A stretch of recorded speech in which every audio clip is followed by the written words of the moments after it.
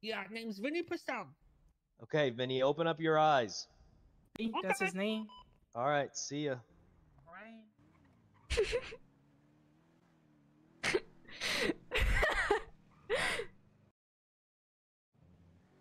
It's been fun.